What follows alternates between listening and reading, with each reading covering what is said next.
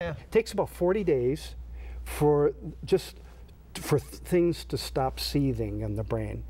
And then it's an additional 90 days, the brain kind of resets itself.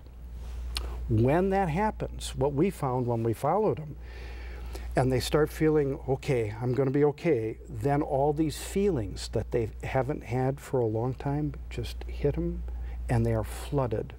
And it's about the time of what we call a fourth and fifth step in the, but basically it's grief, fear, anger, all this stuff starts needing, that's never been dealt with, never been regulated. So in a lot of ways, the addiction, the behavior, the drinking, was everything a way to keep a lid on. It's just a medication to, it's an attempt right. to avoid pain. Yes, if a person is going to relapse, it's not going to be in the first 6 months, it's going to be in the second 6 months is when they're most likely to relapse. Also physically, when they go through that, it's an ordeal. Physically, they can get more sick.